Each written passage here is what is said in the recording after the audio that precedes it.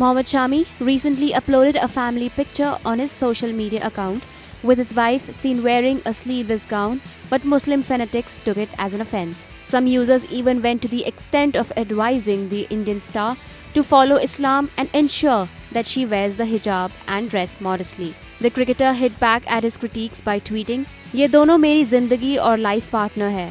मैं अच्छी तरह से जानता हूँ क्या करना है क्या नहीं। हमें अपने अंदर देखना चाहिए हम कितना अच्छा है." Besides, celebrities from all walks of life came out to voice their support for Indian pacer Mohammad Shami.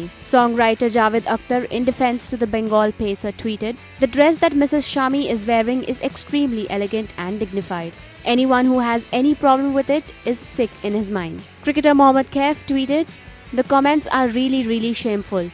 Support Mohammad Shami fully. There are much bigger issues in this country. Hope sense prevails."